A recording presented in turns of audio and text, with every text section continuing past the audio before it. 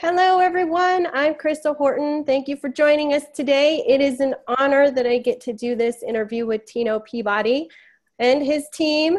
Lauren and Becky are joining us as well. Quick introduction, Tino Peabody is the founder of Peabody Residential and has been a real estate broker for more than 7 years. He's been involved in residential real estate for over 12 years and is a Northern Virginia native. Real estate investing and management has been the main focus throughout his real estate career. How are you, Tino? Very well, thank you. We're excited. And Lauren and Becky, how are you as well? This is Becky and this is Lauren. Hello. I also have the Chief Executive Officer, Ryan Steinolson, with us today. Hi. Hey, guys. So, we just want to chat. So Tino, I have a question for you. Sure. Why would you hire a property management company rather than, let's say, a real estate brokerage? That's a great question. First, in the state of Virginia, you actually have to be a real estate broker in order to provide property management services. You have to work under a real estate brokerage under a broker. The difference is that most companies are centric to sales and purchases rather than property management, which is leasing, property management, maintenance, inspections, and all the more comprehensive things that come along with it. It's also a much longer term process working with a property management client than it is, let's say, for a buyer and seller. And specifically, you see the team here in a normal real estate brokerage. The Director of Client Services, which is Becky's sole position, is a full-time position where she works with all of our clients. And Lauren's Director of Leasing position doesn't exist in a normal real estate brokerage. So you don't have the specialty skills, you don't have the specialty specific jobs where there is somebody doing that job all the time. And what you get is you get kind of an agent who is the jack of all trades. They're doing purchases and sales, and they're trying to also manage a property with a little bit of knowledge, but not as much as, say, we have. So our company is solely and fundamentally a real estate property management company for residential properties. Now, we do sell homes, but they're only specifically for our contract clients. This allows us to focus on procuring tenants, leasing properties, making sure the condition of them stays excellent throughout the entire process, that the leases that we use are current and compliant. Actually, for instance, I'm on the Virginia Association of Realtors Property Management Committee. I'm the chairman this year. And one of the things that we're doing is we are developing the policy and procedure manual specifically for property management companies, which is completely different than a normal real estate brokerage, right? So all these specialties and all the specialities, exactly what is the difference between a normal real estate brokerage and a fundamental and specifically geared property management brokerage. Now, with that said, another thing that's also important to know is that when you are a property management company, there are lots of specialties and special designations that you can get that you're not going to be able to get with, let's say, a normal realtor. Where a normal realtor and real estate brokerage, they may specialize in buyers and sellers, but they're not going to have residential property management professional, master property manager, both of which designations I have. Be part of the National Association of Residential Property Managers, which I happen to be the state president of this year. So all of these different things that I do as a volunteer, as well as my staff participates in all the continuing education. These are the real things that make a difference in the level of service provided, the competency of the staff that's servicing your property, and mitigating risk. Property management is the highest liability thing that you can do in residential real estate. So the people who know the most are probably the best people to work with. And that's kind of fundamentally the real difference. What do you think about that answer? I'm just like, woo. It's a lot. It's a lot. And, for most people, what we try to do as a company is when they initially contact us, part of our process is to try to educate people as much as possible. We do really the opposite of what I consider to be a sales technique, where if you're going to hire a realtor, they come in and they pitch you on how to do all these wonderful things and they're going to do the best job for you. We tend to educate people, and through that process, they realize the difference between us and, let's say, other property management companies in the area, as well as the difference between what would be a normal realtor or real estate brokerage helping them and our, fundamental and specific property management company. Yeah, that definitely makes complete sense. I mean, if you're going specifically towards property management, you don't necessarily want somebody who's not in that department or who doesn't have those credentials or goes to those courses and can provide what an individual is looking for specifically for property management. Exactly. A couple other things I was going to note. So Lauren, right? Our lease is specifically geared and proprietary to us. So although we do use a general realtor lease in order to make it so it's not very different for other agents who work with us and provide tenants to us to work with, we have a proprietary addendum that is updated every single year that is above and beyond what the normal generic leases would be that a brokerage would use. And we have a tenant handbook as well as policy and procedure manual, as well as several other things that are specific to our company that we use that are geared for property management leases for clients, all of which basically reduce risk and mitigate possible lawsuits, unhappy tenants, a lot of different things. Also, not only the leases, but also our intake. So you have to think about it. When you hire a property management company like ours, we gather so much information about your property that most of our clients are overseas on the other side of the world. And they really like working with us because our systems, our software, everything is designed to be transparent and informative. It's like an educational process through the entire time that they work with us. We also provide everything online, from digital pictures and marketing and every document they have to communication that's secure, where you're not going to get this kind of very specialized, let's call them tools, that we can utilize and that we do utilize for our clients. Oh, wow. Yeah, that's fantastic. And it's so like what you're saying is it's not just you get the certificate and that's where you end in the education department. It's a continuous flow of learning what's happening within the property management business, monthly, continuously. Year round. Absolutely. Yeah. Absolutely. And for instance, so we go to the annual National Association of Residential Property Managers conferences. But because I'm the state president, I interact with all of the leaders in property management across the country. So a lot of the things, the technology that we use, the technology we use, the leases, our best business practices, they stem from a combination and kind of a culture that we have within the community of property management that I get to use it from all these different states. And so you're getting kind of the best of everything available in the whole US and all of these boutique companies. I work with all these people on a regular basis. And part of my job at the company is to improve client service, mitigate risk, and then help put out what are big fires, which don't tend to happen as often as you'd think. But when they do happen, they're fairly serious. And so you need to have the right systems in place, and it tends to be pretty easy with us. Yeah, so, it's good to have that team there. Yeah. Wow, that's fantastic. Now, before we finish with this video today, is there any any last comments you'd like? Anything? Yes. Okay. We need everything we send you. So we don't send. Yeah. We send initially, especially with me when I do new client intake and new client services. So we send clients a lot of information at first, but all of it is relevant and all of it needs to be thoroughly read. The more you read up front, the less you'll have to do later on. Actually, that's a super good point. Again, it's part of the education process. If unlike some other industries, the more educated our client is, the better their experience is, and the easier our job is, because a lot of it is just bad news that we tell people. But yes, the one last thing I wanted to say is one of the things that we've implemented by working with you guys actually was a happiness guarantee.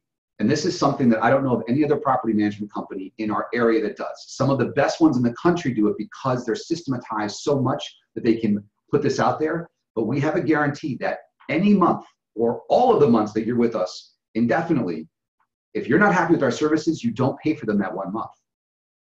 So that means at any time, if we do a mediocre to a lousy job or forget something or the client's unhappy, they can just contact us and we don't get paid that month and we don't charge them for our services. And I think that really, for me, I was able to do that because of the staff, not necessarily because our company is so great. We have great policies and procedures and practices and everything else, but because the people that we have working here know what they're doing. They're extremely dedicated and they really do an excellent job that we can make this commitment to each and every client.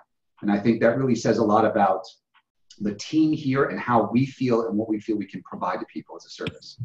Yeah. Hey, really quick, Tino, Ryan here, and, Crystal introduced me earlier. One of the things, I think people would like to know, because there's potentially a lot of property owners that might be watching this video. What are some of the common mistakes that you see property owners making in terms of like managing their own property? Self-management, right. So you tend to have a very different relationship with the tenant in self-management. And yes. What ends up happening, honestly, is that the majority of landlords get taken advantage of. Yes. And it's not because the tenants are bad, it's because the tenants interact directly with the landlord, and landlords are very nice people. They have a heart just like everyone else, and they feel bad. And I've seen situations where thousands and thousands of dollars have been spent, and honestly, no good reason, but because the owner is difficult, they just don't like to say no. And they feel like if they interact or if they have objections to what a tenant asks for, because they are the people that own the property, the tenant is going to retaliate against them. I mean, and that is honestly one of the biggest ones. It's a fear of that, and the relationship just takes a completely different turn. Additionally, they hire contractors who may not be licensed, who have issues, and when a tenant sues them, they get in a lot of trouble because they're responsible for workman's compensation. Got it. Honestly, the leases they use are not up to date. The terms that they put in them, a lot of them can be illegal. And so you have almost an unenforceable lease. And if you go to court and you pursue a tenant, the judge will actually favor the tenant versus the landlord, because they have so many what we call restrictions or custom terms that they don't understand are really they're not going to pass the court system, right? Yeah. Also, they don't know how to handle a tenant who's not paying rent and expedite the process of getting them back on board. And this is where you can really have a huge expense, where a tenant is not paying, they're communicating with you, you don't understand how to send the right notices, what you're doing, and this process, it goes 6 months with no income, and then you have to evict them, rather than one late payment time, a system in place to get them back on board, turn them into good tenants, keep them, make money, everybody's happy.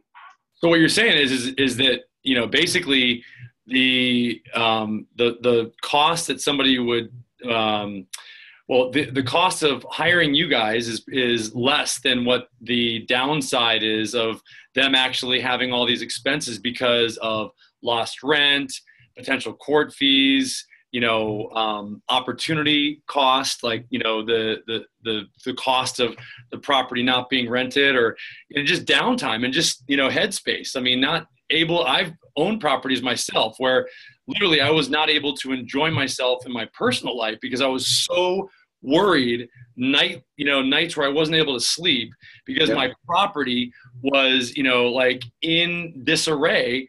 It's like a part of me, it's like I've got this place that I'm renting out and I've got somebody in there and I don't know what's going to happen with it because I'm not getting rent. I've got, I don't know if I'm going to be able to get rent. I might not be able to collect on a security deposit, and the person's still in there. What do I do? What's my next step? Some people might be more advanced in that, and I get that as property owners. But man, I mean, I had up to 8 properties at one time, and I'm really glad that I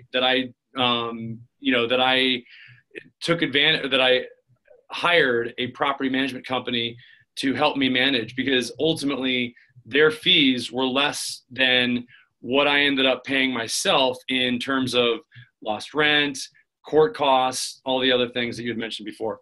And honestly, so when you hire a property management company, normally, the thing at the bottom says refer to an accountant, because I'm not one, but all of our fees are tax deductible. All the expenses are tax deductible. Now you start being able to depreciate your property. So the cost of having a property manager can really end up making you more money in the end. And if you, like in our area, Northern Virginia, the DC market where we work, and our specialty is government, people whose primary residence is what we are managing because they're on assignment, they're going to post, they're going to do a tour of duty, whatever they're doing for several years, and they plan to come back to their home. So we manage very valuable properties that need to be taken care of, that need to systematically be inspected, so that when they come back after 2 years, 5 years, 6 years, the property is in the best condition it can be. It's been maintained. There haven't been problems. And when there are big insurance issues, things like that, fires, floods, hot water heaters, I mean, you name it, we deal with it. It gets taken care of well, and they come back to a property that's taken care of. Honestly, well, it's huge. And like, you know, hot water heaters that break unexpectedly, toilets that get clogged up unexpectedly, you know, disposals that, you know, in the middle of the night, those phone calls. I remember, you know, I talked about my personal life before being interrupted. I mean, I can't tell you how many times that I got interrupted at, you know, 10 or 11 o'clock at night because of a plumber emergency, you know? And so to be able to, my daughter, I know, I saw her. Yeah, we picked her up from school earlier today because we were shooting a video, so she wants to be on Facebook too. That's awesome. Have you ever seen there's the one Facebook? It's like a video that went viral because this guy was being interviewed by NBC, and his kid comes in the door. If you haven't seen it, you got to see it. He's literally like going like that, like on with like Tom Brokaw. The nanny runs through the hall, like almost like busts down the door, like grabs the kid out of the room, like all. Oh, wow. It is hilarious. I'll send it to you. You gotta see it. It was kind of embarrassing for the guy because, I mean, you should see the lady's like holding the door on her knee, trying to not be in the picture. Right. So yeah, we're not that concerned. We're not, you know, on NBC or CBS or anything like that. So good thing. But yeah, really great points. Thank you for, you know, are there any final words that you have before we sign off today? No, I would just say, you know, if you're going to interview a company, please consider us. And I say this really, if you have questions and you're listening, you're watching this and you're in a situation where you would like some advice, I'm always here to try to give free advice as much as I can. Yeah. And that's part of what our mantra and kind of our mission statement here is to educate not only our clients, but anybody else who has an issue with a tenant. Great point. And you know what I would just encourage everybody is, you know, below this video, whether it's on YouTube or Facebook, just put a comment. And what's our freebie that we got, Crystal, a giveaway that the lead that we have? Avoiding costly mistakes. The Peabody Residential team put this together as a gift to you for watching our video. Woo-hoo! Okay. There you go. So what we'll do is if you put a comment below, just type in the word mistakes, okay? And then we will know that you want the mistakes PDF, and our team will send that to you via Messenger or email or however you want, or even just comment it to you. And that way we can answer any questions that you have. And I'm sure that, you know, Tina will respond to you via Messenger if you are a property owner, because that is one of the nice things is being able to respond quickly and easily, and you know, with the people that are, you know, managing your property. And that's one thing I think that Tina's done really well. And you've got a really good reputation. I mean, you've got a nice star rating on Google. And I would also encourage people to look at, you know, the reputation of the company that you're looking to move forward with as well. So with that, yeah, I mean, I think anything else, Crystal? No, that's fantastic. I just want to say thank you to Tina, Lauren, and Becky for being here today. You're welcome. Thanks again, guys. You bet.